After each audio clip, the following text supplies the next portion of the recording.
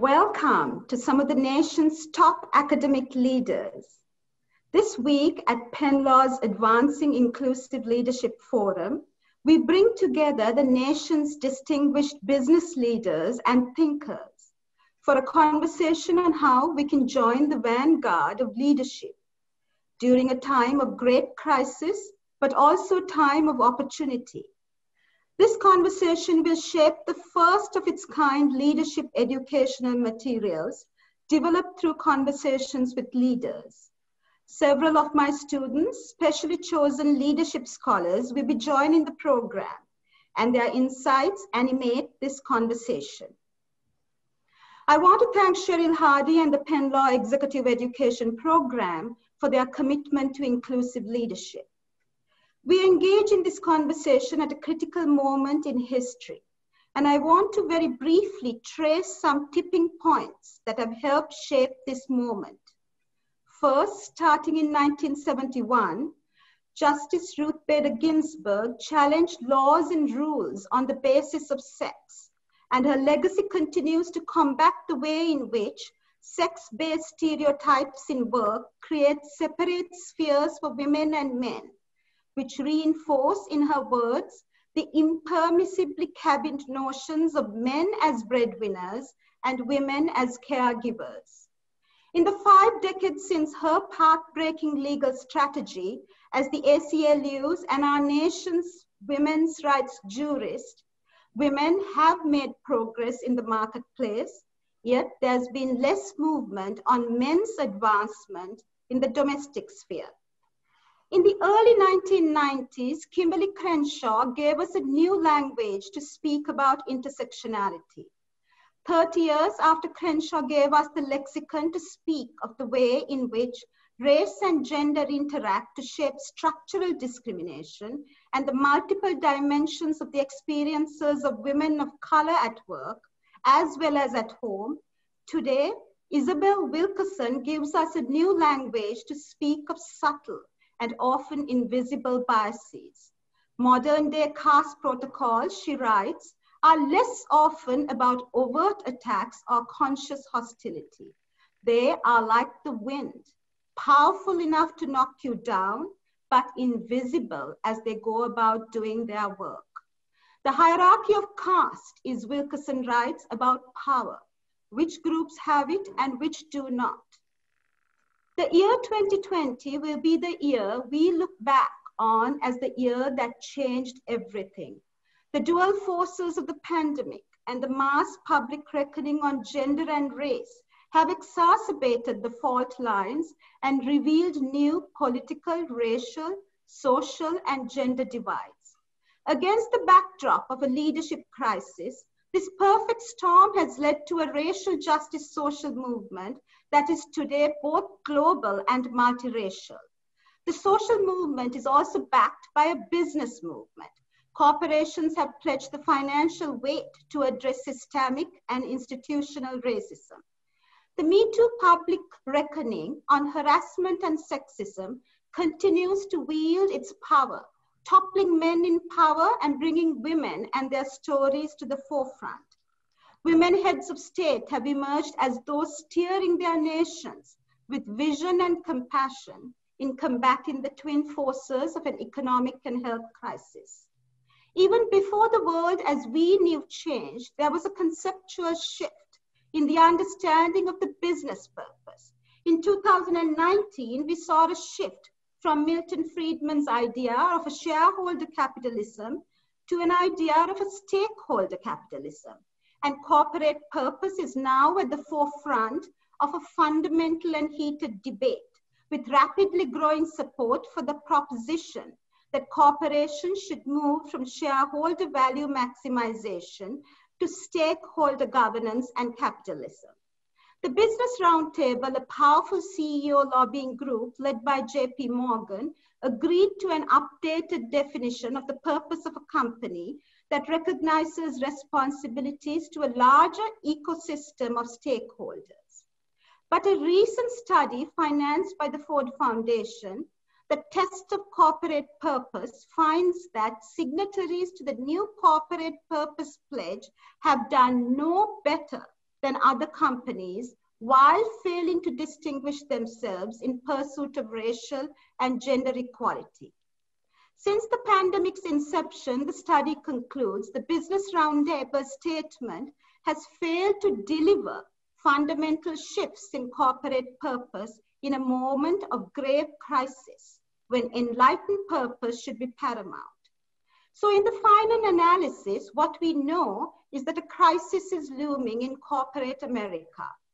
And the Women in the Workplace McKinsey report, just released last week, is a wake-up call to all of us in a state of sleepwalking. In some, it states no one is experiencing business as usual, but women, especially mothers, senior level women, and Black women have faced distinct challenges. 1 in 4 women are considering downshift in their careers and leaving the workforce due to COVID-19. This year's report makes one thing clear: without bold steps, we could roll back the progress we've made toward diversity. But if companies rise to the moment, we can lay the foundation for a more equitable workplace in the long term. So this forum begs the question, how can we rise to this moment? So during this first session, we bring together the nation's top academic leaders from law, the liberal arts, and STEM. We have joining us from Wellesley College, President Paula Johnson, and from Stanford Law School, the jurist Deborah Rhode, the nation's foremost scholar on leadership, Dean Tsu-Jae King Liu from Berkeley University College of Engineering, and Dr. Sanjay Sarma, Vice President of Open Learning at MIT. My first question to you is to President Paula Johnson. President Johnson, you were the first African American in the history of Harvard's Brigham and Women's Hospital to be chosen as chief medical resident. And you are the first Black president of Wellesley College, leading the most distinguished women's college in the United States. I often say that when you enter the room, you change the electricity just by walking into a room, just by your presence.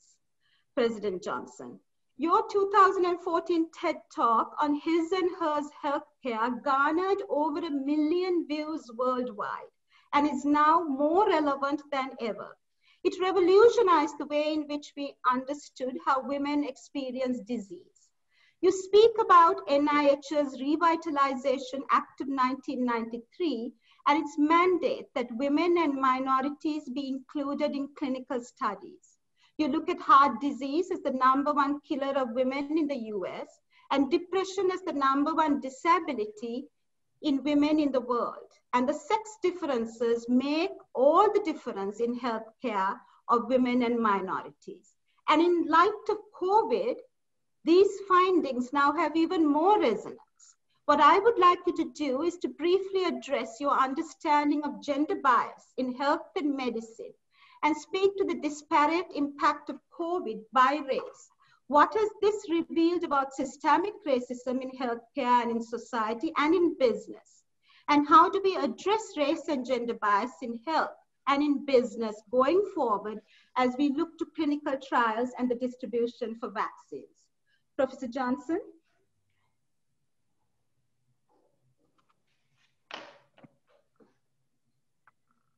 Thank you, Rangita, and thank you for that lovely introduction. And it's wonderful to be here with you and with my other colleagues here, several of whom I've had the honor to meet with in the past. So, I just want to say, first of all, thank you for bringing together a conference that really focuses on inclusion and innovation, because I think linking the two is critical to our future. And let me just briefly, the pretty broad question you asked, I could probably give a treatise on, but I'll just try to cover a few high points. And that is that, for many years, when I first started my cardiology training and research career in the early 90s, it was very clear to me that studies really lacked inclusion of women and minorities. None of the major cardiac trials on major interventions included women. And for the most part, women and minorities were really not mentioned. Now, how did that occur to me? It occurred to me, obviously, because of my identity. But where did it come from? It came from, I think, really a strong liberal arts background. And I turned back to my own college career, where my eyes were open to some of the inherent sexism in the way we think about biology through who was then the first tenured biology professor at Harvard, and that was Ruth Hubbard. So it was really that opening of my eyes to really think about research differently, think about inclusion differently. So fast forward to the 90s, and it was quite clear that this was a major problem. What really made the tide change was the year of the woman, the first year of the woman in the 1990s, when you had a major influx of women into Congress after the Clarence Thomas, Anita Hill hearings. And what that did was they came together in a very bipartisan way and focused on the fact that women were excluded from, actually at that point, what was one of the major cardiac trials that had come out, which was the Physicians' Health Study, which focused on aspirin and the prevention of heart disease. It was from my own institution, Brigham and Women's. It was a national trial, only included men, and they were outraged. They got together, and essentially legislation was passed in 1993 to include women and minorities in adequate numbers in phase 3, so later phase trials. So fast forward to my own career, it had become very clear that NIH, quite frankly, wasn't really living up to what the law had demanded. And before I came to Wellesley, I founded the Connor Center for Women's Health and Gender Biology and a division in women's health, really focused on these sex differences. And we actually focused on science, on the basic science, on the clinical science, the translation of science to clinical care, and then how could we take findings along with other colleagues across the country and really move policy change. And I won't bore you with all the details, but just to say that after some very important sentinel work in about 2014, in 2016, the NIH finally instituted new rules that required the inclusion of women and minorities in all phases of clinical trials, so early phases, as well as in more basic research. They had to think about sex in cellular research and in research across a number of fields. The FDA did the same thing. The jury is still out in terms of what's happened. And we know that the data that we've gotten since 1993 have been very helpful in letting us know that inclusion matters. There are significant sex differences, and when they're not accounted for, you get average results, which average is not good for either women or men. So just a few words about COVID, because I think we're living in an era where history repeats itself. I think it's no surprise to anybody here. COVID has really laid bare the deep inequality, racism and sexism, and the intersection of the two in our society. And we see this in any number of ways. It was only really after April that the CDC, the federal government, started requiring the recording of sex and race actually in data regarding COVID. If you look at the early data, it was really sorely lacking. It's still lacking in many ways, but it wasn't even a major issue. If you look at who's impacted, so the social factors of our society, the intersection with COVID. If you look at sex and race, we know that Blacks are 13% of the population nationally, but actually are 20% of COVID deaths. And we don't even have data intersecting both race and sex, okay? So we don't have those data routinely reported, and we know that women of color, Black, Latinx, indigenous populations. We are on the front lines. They are on the front lines of care providing, of essential workers, and also hit by these deep inequalities that are rooted in really both racism and sexism.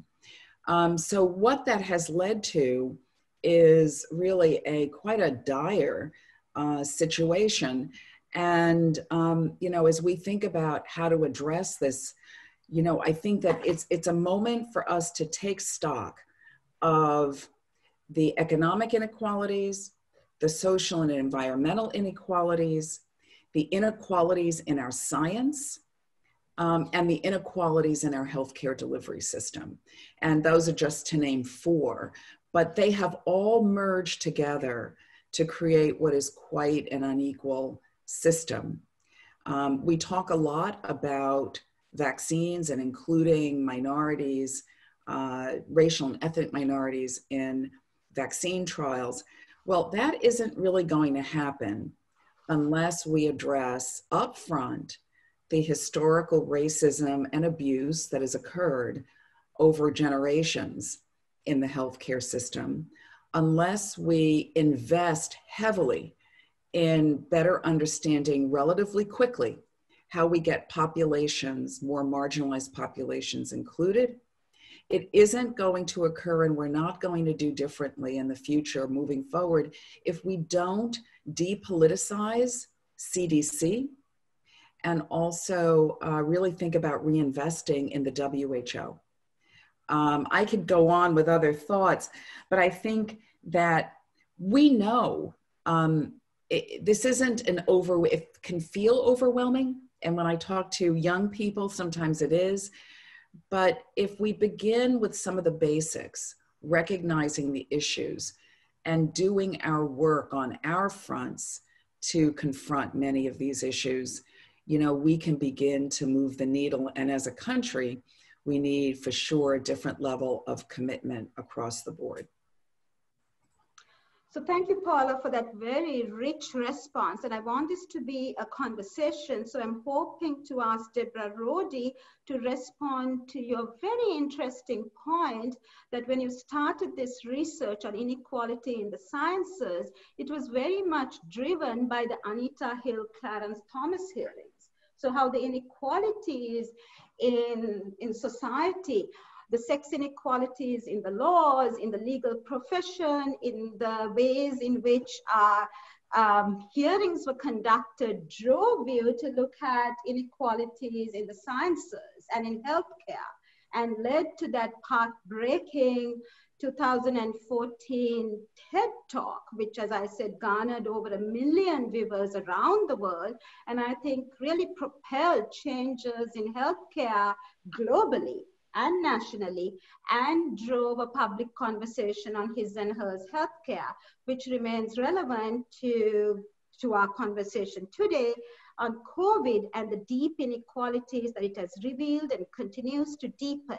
So before I get to Deborah Rhode and I ask her to respond to you about that particular issue, I want to turn to another very prominent STEM leader, Dean Tsu-Jae King Liu, who's the first woman dean of Berkeley Engineering and one of the first women on Intel's board.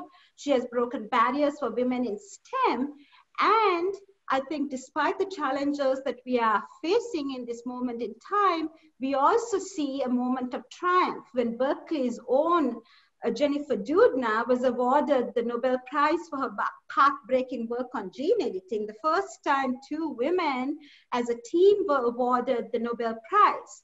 And Dean, you have been at the forefront of changing the conversation on leadership. And I was so inspired and so tremendously moved when you mentioned empathy as one of the important qualities of leadership that you look in making appointments, in making faculty appointments. What you say is you looked for technical brilliance. Obviously, that is a starting point, but then you look for empathy as a way in which leadership is measured and an indicator of measurement. And in your recent talk given at your own alma mater, Stanford, you spoke about EQ, which I think is so important, empathy in artificial intelligence. And you're really taking the idea of empathy to the next level, in the next generation of sciences. And you said that you wanted to become a dean, a leader in academia in order to address the digital divide and to bring your leadership to what you call interrupt gender and race bias in the academy and in the STEM fields.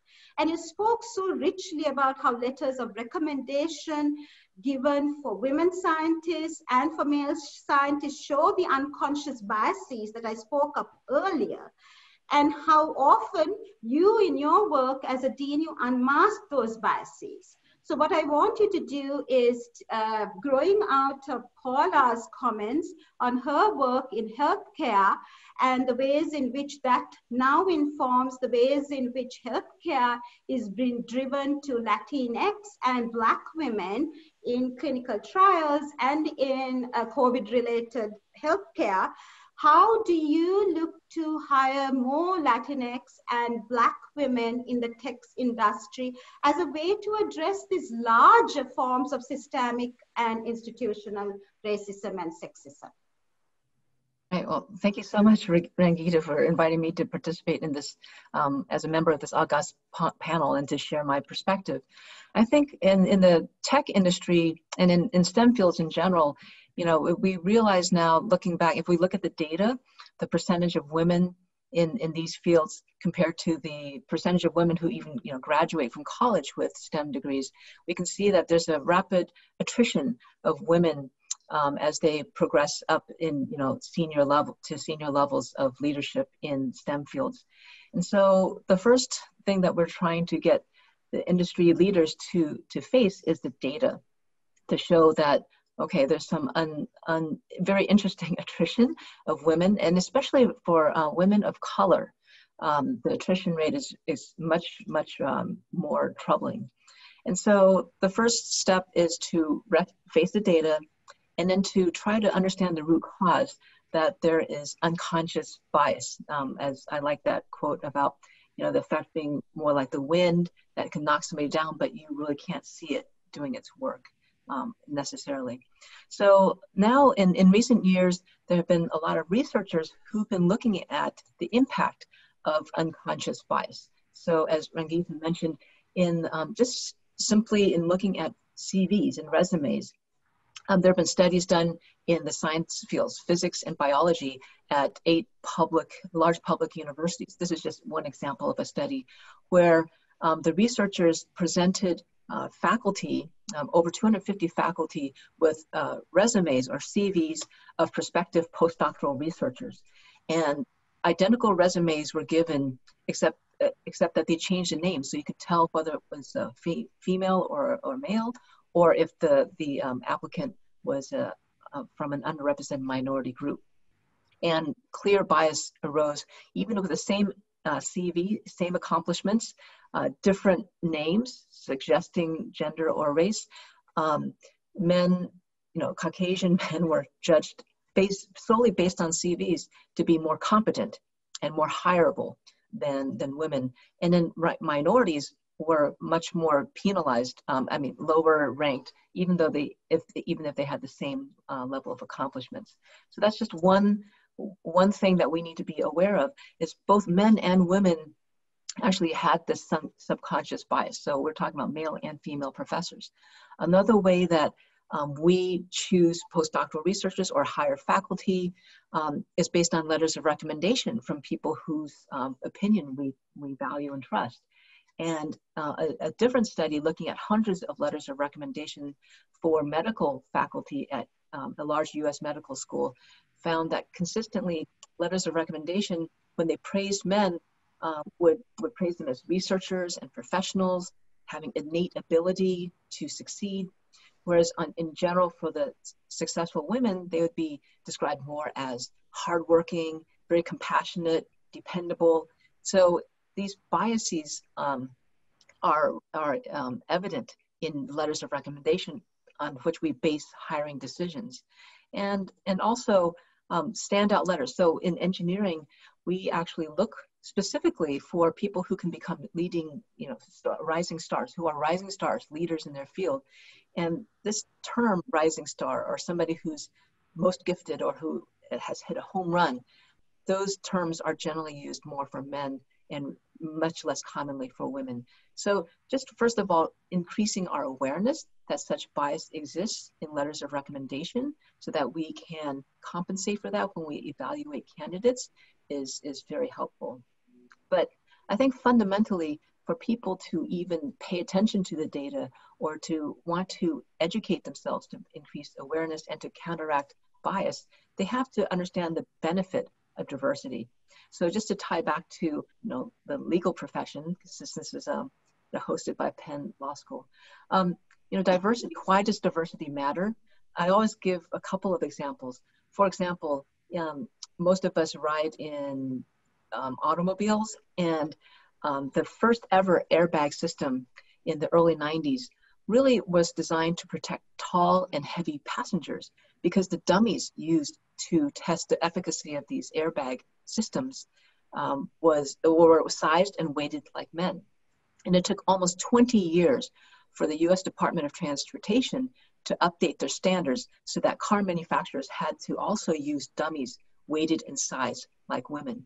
But by the time these changes, these laws were changed, regulations were changed, many more women and children had died in airbag-related accidents.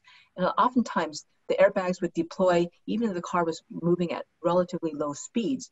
And because we're smaller and we have weaker necks, the women would get injured, serious spinal or head injuries or death, mainly because the airbag systems were not designed for with women as passengers or children in mind. And so, there was a professor that mentioned, well, manufacturers and designers used to be all men in the early 90s or be earlier. So it didn't occur to them that they should be designing for people like themselves. And even today, the seat belts are often very uncomfortable for pregnant women. And so a lot of them don't wear seat belts properly. And so that can lead to a higher rate of death. Another example that's relevant today is artificial intelligence, not only recognizing people, but voices. So the first voice recognition systems, not surprisingly, were more accurate for male voices and for people who didn't have strong accents. And this is important because Google estimates that by the end of this year, over 50% of searches that are done online are going to be done by voice rather than by typing things in. And they claim that their voice recognition system is 95% accurate. But then people should be asking, accurate for whom? Is that for Native American born Caucasian men? This is important because speech recognition, as I mentioned, has race and gender biases. And today we use, I guess, more and more so AI, voice recognition responses to make important decisions about immigration, about job hiring, and in car navigation systems. I'll give you an example. Nowadays when we drive with the GPS, navigation systems in our cars, it's known that those don't work as well for women as for men because of our voices, the voice recognition system not being so accurate. And one thing that a car manufacturing executive mentions, like, well, the solution's obvious. We just need to train women to speak with a lower tone of voice and speak more slowly. Oh my gosh. So this is something that really happened. So this is why I stepped up as dean to really try to train future engineering leaders to actually be more inclusive, to transform the culture of engineering. Because with AI starting to dominate and affect, change the nature of work, the way that we live, work, and play, it's going to be more and more important that we have diversity of people who are actually going to be creating the systems, the devices, and so on, that we are all going to depend upon in the future. Mm-hmm. Thank you, Dean. So the legal scholars who are going to be part of this conversation will now know why I made a deliberate effort to bring together the nation's leading STEM scholars, because the way in which you are going to impact the future of the world, the future of work, is going to say a lot about the way in which the law can respond. So your conversation, your leadership is so pivotal to our own work as legal scholars and as lawyers in the legal profession. So that now takes me to Dr. Sarma, another STEM leader who is the vice president of MIT's Open Learning, but is also, and this is something I often tell you, Sanjay, you are the father of IoT, the Internet of Things. And in your brilliant and spellbinding book on IoT and the inversion factor, you lay out a roadmap to human flourishing in this new age of IoT. So building on what the Dean just said on the importance of recognizing, the first step of recognizing bias, both in human behavior and then the way in which that bias then bleeds into AI, I want you to speak of how the IoT market, which is expected to grow to a spectacular value of $1,256 billion by 2025, how you see gender and race being part of that conversation in designing the Internet of Things. Because if not, we're going to see a world that deepens those gender and racial divides in a way that we will not be able to close that divide or that gap. So Sanjay, can you speak to us about your own vision for IoT and the ways in which law, society, and the Internet of Things can come together to address deep income inequality, race, and gender inequality? Thank you very much, Rangita. It's a pleasure to be with this august group. As both my wife and I are UC Berkeley graduates, it's particularly great to see the Dean and, of course, President Johnson. You and I have interacted a great deal in the past, so lovely to see you. In fact, I was with Professor Rhode in a different session with Rangita some time ago, so really lovely to talk about it. I actually feel that, so in my book, what I say is that when you think of new technologies, whether it's artificial intelligence or IoT, what we do is we invent new verbs, new nouns, and we internalize it into a language of design. So for example, why did Uber or Lyft, why did they do something Avis or Ford couldn't do? Because they spoke this new language, I'll use a smartphone, I'll use a GPS on it, and I'll use the cloud, and I'll match a driver with a passenger, and they were sort of constructing a new business narrative with it. And when you internalize language, you start thinking that way and you start innovating. That's sort of the idea behind the book.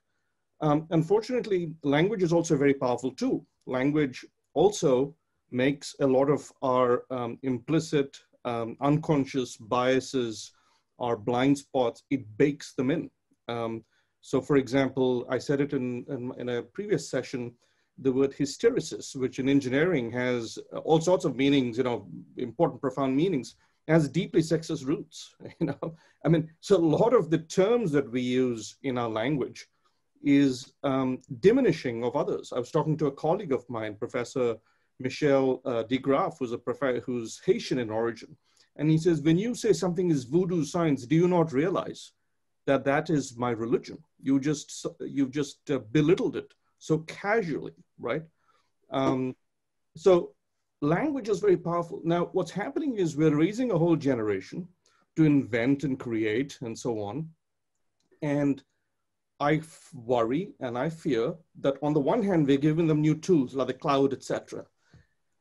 But to the Dean's point, in my view, what we're doing is we're taking unconscious biases and we're baking them into not just our language, but also into our technologies. At least unconscious bias recognizes there's a consciousness. You can maybe talk the person out of it, But when there's an AI system, there's no consciousness. It is soulless. So when it rejects a resume, it's doing so in a way that is soulless. When a human being rejects a resume, you have a hope of maybe saying, you shouldn't have done that. You were, showing a bias, and maybe they'll improve. But you don't have that option with technology. So I'm really concerned because I think what's happening with technology is that we are going to bake in a bunch of mistakes, in part because we just didn't ask everyone. And it'll get baked into the language. It'll get baked into the actual way in which the technology works. You bake in the color of the skin. I mean, I wear an Apple Watch, and the Apple Watch detects, for example, your heart rate by shining a green light through the skin. The more the pigment, the less likely it goes through. Well, right there, you've baked in certain limitations. So in my other life, with my administrative hat on, I'm the vice president for open learning at MIT, and we work with a number of schools, all of them represented here, in distributing and sharing education knowledge with open courseware, etc.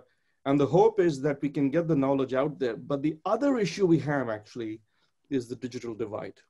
And I have to say very honestly that when we started our open learning efforts, first with OpenCourseWare 20 years ago, and then with MITx and edX about 10 years ago, and for disclosure, I sit on the board of edX, I thought that it would be the great bridge. And we tried. It's not like for lack of trying. I feel bad about it, but it's not for lack of trying. Actually, I'm finding that almost every well-intentioned intervention can make things worse. And for everything we do with open learning, I fear that some zip codes benefit more and other zip codes fall further behind. And in this technology-driven world, and I hate to be a bit of a downer here, but I will sound a cautionary note. We need to fundamentally change otherwise we are diverging as society. And it's not just gender, it's not just race, it's also zip codes, it's class, etc. Economic, social class, right, etc. I'll just end with this point. When it comes to gender and race especially, I really hope that somehow society figures out how to recognize entrepreneurs and fund them. We have a little bit of a cultish worship of the Elon Musks of the world. He's a formidable person. But in my view, this worshiping also comes with another downside, which is the absence. And we need to figure out how to find, and they exist, these leaders from other backgrounds and really celebrate and encourage them, because otherwise we're going to lose an entire population in the next generation. So I'll stop there. Thank you, Dr. Sarma. And in your most recent book, it's a tour de force of the ways in which differences in learning and how different people learn. And there's one, I think, narrative that is so touching. You speak about this young scholar that came to MIT from one of the most distant regions of our world, right? And who then was mentored by male leaders from Berkeley and Stanford and MIT, his former principal, from Mongolia. He's a young Mongolian scholar. And the principal of his school was an MIT graduate, and another young male ally who was studying for his PhD in Stanford. So this Mongolian scholar was really nurtured by other male leaders. And that brought him on the next phase of his journey to MIT, and MIT then obviously gave him a platform to really change the world. So, and this is a conversation that I want to ensure keeps percolating and keeps growing. But the role of male mentors to nurture female leaders, female scientists in the most frontier provinces of the world, like Mongolia, needs to be addressed, Sanjay. Because when I read that story, it was such a powerful story, but all of the featured personalities were men. The young Mongolian male who was advised and mentored by these two amazing male mentors who had graduated from MIT. And I thought, where are the women? Why aren't there more male mentors looking out for more female creative minds? And I think that's why it's so important to have Paula Johnson, Tsu-Jae King Liu at the helm of both STEM, the liberal arts, and the sciences, looking out for women and giving voice to women who are going to be the next generation of leaders. So now I'm going back to Link, and I'm going to come back to you, Sanjay, because I do want all of you to respond to some of these issues. But Deborah Rhode, you are the second woman on Stanford's law school faculty, one of the most cited women scholars in the US.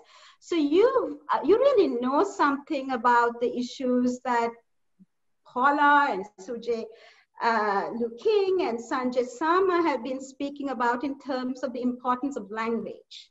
You know, language has been a double-edged sword for you. You know, when you were first at Stanford Law School, you approached the dean and you asked whether you could teach a course on gender and the law.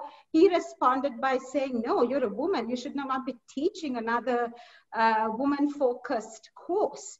So you are somebody who's really attacked and challenged language and biases for over 40 years. And what I want you to do is, I had a separate question for you, but I want you to address what Paula Johnson mentioned when she spoke about the impact of the whole Anita Hill discourse had on the way in which she conducted sciences, because it's so important to this current moment. And just to give some statistics to what Paula mentioned, 33% of all COVID-19 related deaths in the US have been African-American, while they make up less than 14% of the population. So you see the disproportionate impact on healthcare. So we are talking about life and death issues. So Deborah, I want you to look back at that moment in time of the Anita Hill hearings, but also look at this current moment when businesses are attempting to address the issues of bias, systemic racism, by making enormous commitments. So Microsoft has committed over $150 million in the next 5 years to address racism and systemic discrimination. They have made attempts to hire and recruit from historically Black colleges. So there is this call to action. But in 20 years from now, will we look back at this moment and think that we have failed in responding to this call? So what will the action after the call look like? And how can the law support these changes? And how can law schools and other academic institutions act upon what David Wilkins calls the obligation thesis of building the next generation of leaders of color in the law and in business? Deborah? Well, thank you so much, Rangita, for this conference and that question, and getting us to focus our attention on these issues of diversity, inclusion, and justice at a moment when we are at an inflection point. And Paul, I love the reference to the Hill-Thomas hearings. And of course, you know, that was the famous Year of the Woman. After those hearings, it propelled unprecedented numbers of women into congressional offices. They flooded the EEOC with sex harassment complaints, and people began to take them somewhat more seriously. But, you know, it was only a year. You know, where are we now, decades later, with a fifth of the Congress still, only women, or women only a fifth of the Congress. And the backsliding on responses to sex harassment was pretty quick. And as you pointed out, despite all of the efforts following that landmark legislation to try to get medical trials to be more inclusive. We're still bumping up against it in the pandemic when the initial data didn't come in with such important markers. So, you know, my sense is we're dealing with always partial progress, and there'll be a moment, a catalyst for major social change. And then, you know, fatigue will surround us. And unless we are really committed during that window of opportunity to laying the foundations for sustained change, we will, as Rangita pointed out, look back 20 years later and say, wow, we kind of missed it.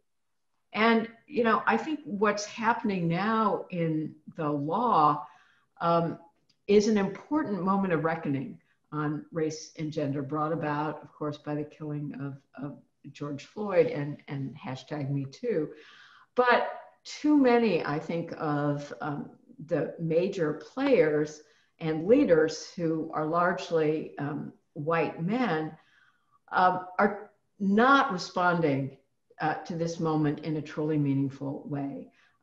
There's been a lot, I'll just call out law firms for a moment because Rangita asked me to talk about that. Just such shallow, self-serving virtue signaling responses. You know, they issued a statement that endorsed diversity, inclusion, and denounced racism, and they promised some additional programming or a task force on it. And they co-opted lawyers of color to be part of the groups that drafted these token responses, and, you know, ended up sapping time from efforts that many lawyers of color thought would be far more productive in producing meaningful social change. But at the same time, and here's where the complexity comes in, so many of these leaders, including lawyers, were well-meaning and felt caught between conflicting messages. They heard that silence of complicity, but so is speaking out if it looks like grandstanding. They were told to use their voice and then told it was their turn to listen. And there was an interesting exchange between Anthony Appiah, who's the ethicist columnist for the New York Times Magazine, with a young college student who wanted to know what he should do, white college student in this moment of racial reckoning. And he'd done some things. He'd attended protests and written some letters and made some contributions. And he wondered if he should post on social media. And Appiah offered a really nuanced response that I think speaks to our challenge. He said, you know, he was concerned about grandstanding, mainly actions that are motivated by, as he put it, the vanity of self-representation, by a desire to show you're on the side of angels. But as he also said, virtue signaling isn't always a vice, because even superficial statements, including social media posts, can help change the moral norms that then can help change the moral practices and can convince the general population that doing the right thing at this moment is necessary for social respect. But he concludes there has to be more than talk, there has to be action. And so what is it that major institutions should be doing? Well, you know, there's some law firms that are leading the way. They make substantial financial contributions to racial justice organizations. They establish pro bono programs that work with communities of color to respond to systemic racism. And they look for meaningful ways, concrete actions that will narrow the gap between our profession's principles and practice regarding equal justice under law. It's what we put on courthouse doors, but that nowhere describes what goes on inside them. Legal education, I think, has a similarly mixed, but too often inadequate record. Law schools joined the virtue signaling campaigns with statements and programming, but too few made significant commitments to reassess their leadership structures and their curricular and extracurricular offerings. And since this is a conference on leadership, I'll just once again point out the irony. Here it is, of course, at one of the schools that's done the most. So it seems we should put it against that backdrop of all that Rangita has done at Penn. But it's pretty ironic that the occupation that's most responsible for producing America's prominent leaders has done so little to educate them in the role. And with present institutions accepted, you know, although the legal profession is less than 1% of the population, we've supplied a majority of presidents, half of Congress, governors, state legislators, judges, prosecutors, general counsel, managing partners, heads of government and nonprofit organizations. And almost none of these leaders have received any kind of training, formal training for their leadership responsibilities. That's started to change. There's now a section at the Association of American Law Schools, an increase in teaching materials, and of course, new courses like the one that Rangita has pioneered at Penn. But we need to do so much more. You know, so many faculty and students and administrators think that this leadership is some kind of touchy-feely curricular frill and not as important as doctrine. But, you know, people can learn doctrine later, or they can look it up on the internet. Things like cultural competence, self-awareness, empathy, emotional intelligence, that for lawyers, that soft stuff is the hard stuff. We're not good at it as a profession. And I think one hopeful byproduct of this nation's recent tragic experience with leadership failures at every level in the pandemic and in the protests following Floyd's killing is that maybe they're going to prod law schools to take the need for leadership education more seriously. Lawyers lead. Law schools inevitably produce leaders, and it's time that they do it more intentionally, informed by the best research and pedagogy, and committed to promoting diversity, inclusion, and racial justice. Law as a profession offers so many opportunities to do good, and let's hope that the recent crises have pushed more of us to think about what our contribution should be. And I want to thank Deborah, because all of my work done at Penn Law grows out of her canon on leadership. So as you can see, this well-thumbed book is what I use copiously, and her book on women and leadership, and her book on leadership for lawyers, and her 200-odd law review articles are the canon, constitute the canon that my students read. So my last question to all four of you grows out of that engagement that my students have with Deborah's work. So this is a question that they have submitted to Deborah, but I want all of you to answer that given this moment of, you know, this inflection point in the history of our nation and in our world, what is your level of optimism or pessimism for change? So I'm going to start with Paula Johnson, and I want you to respond to that question, but also to respond to the ways in which, you know, your colleagues on the panel have engaged and problematized some of the issues that you raised, Paula. So each of you will have 3 minutes to answer that question about your reason for optimism and pessimism given this moment in history. So Rangita, first of all, thank you. And I just want to say to my colleagues here, there is so much to respond to your inspirational and highly reflective remarks. And I'll just say briefly, I am optimistic. First of all, you know, as I say to people, I'm in the young people's business. And prior to that, as a scientist in healthcare, that is an those are all based in optimism.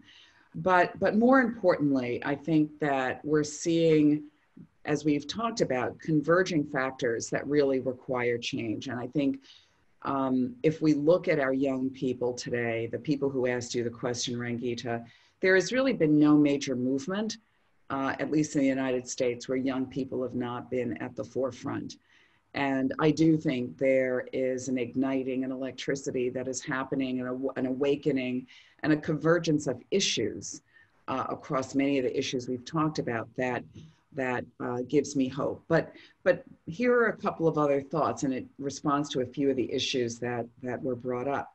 This issue around, I think, the digital divide, Sanjay, I think as we think about educating our young people and what this means, you know, if I read another article talking about the flaws in the economic model of residential higher ed today, you know, what they all leave out is the fact that we don't have equality, and that essentially our campuses become the leveling ground. They become the places where young people from all over the world, from whatever backgrounds they are, they come and they are living together, they are eating together, they are working together. So we've got to remember, in an unequal world, our institutions play an absolutely critical role.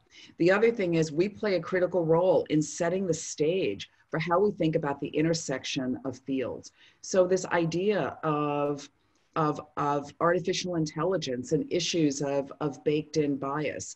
Well, it is up to us to bring together the computer scientists with the philosophers, with those who are really studying other issues of women and gender studies. And it's true also in the medical field. I'm very worried about the gold standard, which is incorporated into AI. The gold standard, guess what, is not based on any real diverse data. So we've got a lot of work to do, and this is long work for the long haul. And we name it inclusive excellence. And it isn't about a program here or there. It is about structural change. It is about changing mindset. It is about really valuing those differences and being able as an organization to embrace them as opposed to thinking you're going to change those who bring diversity to be more the quote unquote norm. And then just the last statement I have just around, and I think Tsu-Jae, around the dropping out of women in particular and women of color in STEM. Well, I think this goes for a number of fields. I think we still have to focus on this rampant problem of sexual harassment. I co-chaired the National Academy's evidence-based study that was published in 2017. The numbers across all of STEM are still outrageously high. And we have got a lot of cultural work to do. We have to stop looking at just the individual quote unquote bad actors. This is a cultural change and very much in line with what we're talking about today. Thank you, Paula. And I teach a policy lab on sexual harassment lawmaking, and we read your report, and your report is significantly informative in the way in which my students are now drafting a law on the virtual world of work. Sexual harassment has now gone digital. And the ways in which sexual harassment in the virtual world of work needs to be addressed is something that has grown out of your work in sexual harassment in the STEM area and the recommendations that you have made in that path-breaking report. So I wanted to acknowledge that because my students from my lab are now part of this conversation as the next generation of leaders. Dean Tsu-Jae King Liu, your 2 minutes on responding to that question about pessimism and optimism for the future during this, what I think is an existential crisis, but also a time for change and hope. Yes, well, I think President Johnson said it perfectly. And I am also optimistic because I work with young people also. And I think today the young people do care about shaping a future, a world that is more equitable, as well as sustainable, a fair society. And one example of that is, as we are developing courses for actually to teach engineering students leadership skills, because I think in the future, our country could use some more leaders that have solid technical, training. Yes. I think our engineering student leaders, they are actually imposing on themselves that all student organizations, at least the leadership here, when we have dozens of them, they have to undergo sexual violence, sexual harassment training in order for them to have access to resources that the university provides. So I think that's just one example. And the leaders are, including the white male, the students, right? So that gives me hope for the future that we can close the gap, even as COVID-19 has exacerbated the gap, the technology access, digital divide. As long as we increase awareness of it and work together to close that gap, and all towards a better world for all members of society, I think that there is hope for the future. Thank you, Dean. Dr. Sarma,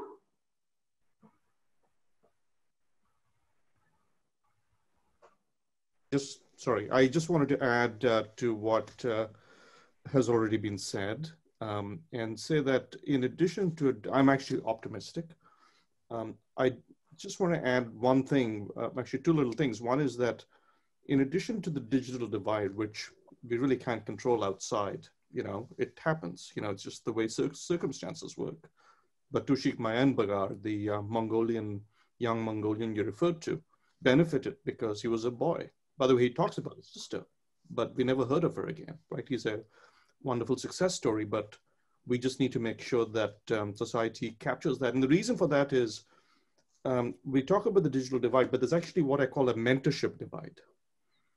And so there is actually a wonderful book about it. I'm going to hold it up. I don't know if you can see it. It's called Peak, the Science of Expertise. It was written by a very well-known psychologist by the name of Anders Ericsson. And he talks about deliberate practice, which is how you can make anyone world-class. And it takes something only humans have the skill to do, which is coaching. I mean, that's what parents do, right? We coach. That's what children do. They get coached. That's our entire principle of, that's where we're learning animals. That's where it comes from. It's a human prerogative.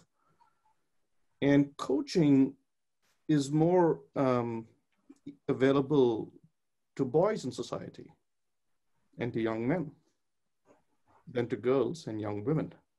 And I do think, to President Johnson's point, educational institutions have a unique role and an opportunity to address that.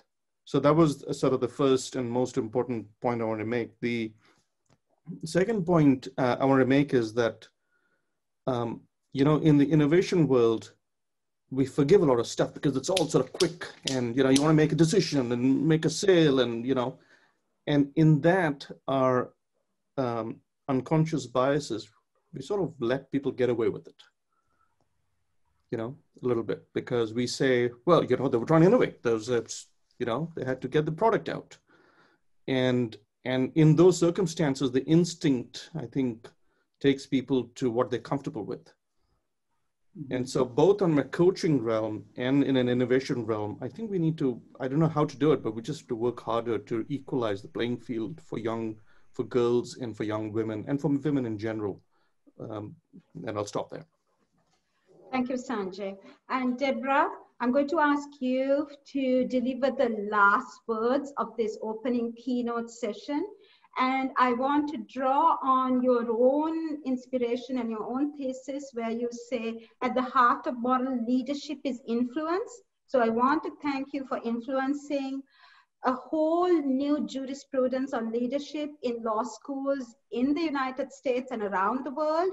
And going forward, as Tsu-Jae King Liu thinks of educating the future engineers in leadership, I would urge her to look to your own leadership treatise as a way in which to draw inspiration and pedagogical methodologies. So Deborah, please end this keynote session with a response to what everyone else said, but also to my students' question on, is it pessimism or is it optimism that really drives you to think of the future?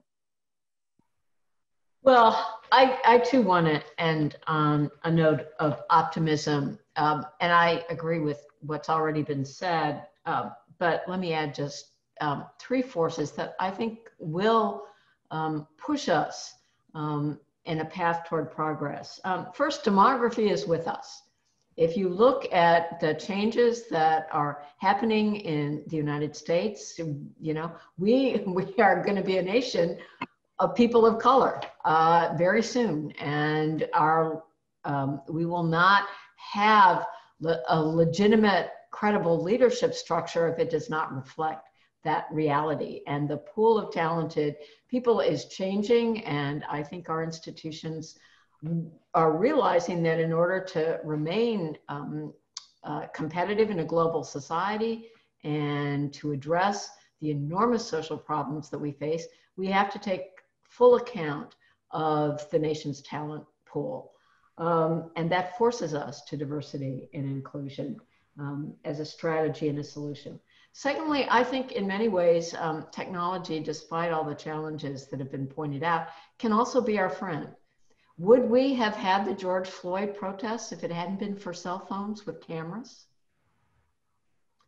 We are now able to capture in real time and post on social media without any intervention of the press or other gatekeepers what is actually happening to communities of color. And that's just ignited the social protests in a way that I think, you know, we saw somewhat during the civil rights era with, you know, sort of the Birmingham dogs and bullwhips unleashed against peaceful protesters.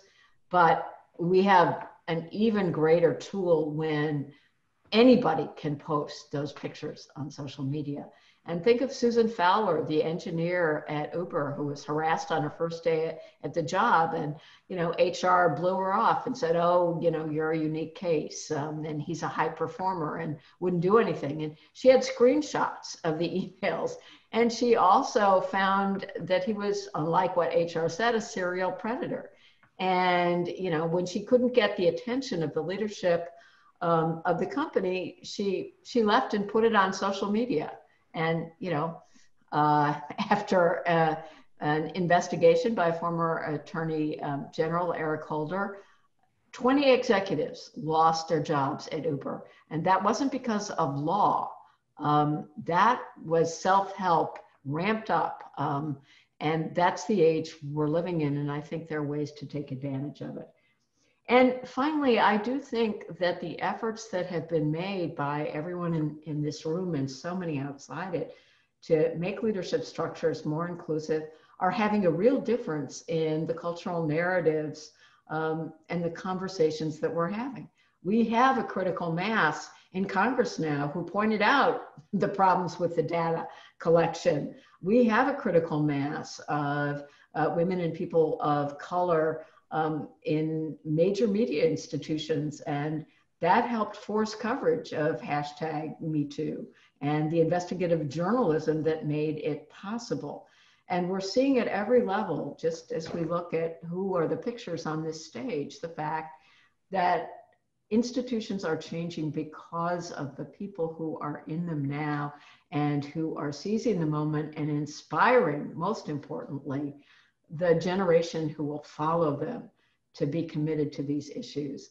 And I think it is so important that we have these moments to reflect on the enormous progress that we've made, the challenges that lay before us, and the energy that can be mobilized by the students who are taking the course and the professors like Rangita, who are inspiring those change makers for a future that desperately needs them. Thank you, Deborah. And just on those words of wisdom, I wanted to acknowledge the fact that the next session brings together distinguished leaders from Africa so that we could be informed and shaped by the wisdom of African leaders who are leading at the cutting edge of politics, of technology, of public service, and those who have learned at the feet of the great Nelson Mandela. And that session is going to be led by Gay McDougall, one of the most, I would say, leaders in the United States who has bent the arc of leadership towards justice in a way that she and her husband, the great leader who argued the Grata cases on behalf of the University of Michigan's affirmative action case. So we are thrilled to have started off this extraordinary conversation on inclusive leadership with 4 great leaders who are using the platform of their great academic institutions to build the next generation of inclusive leaders who are going to create a more equal world. So thank you, Paula. Thank you, Deborah. Thank you, Tsu-Jae King. And thank you, Sanjay, for joining us and sending us off on an extraordinary conversation. Thank you, Rangita. It was wonderful to be with all of you. You all. Thank you. Good to see you all.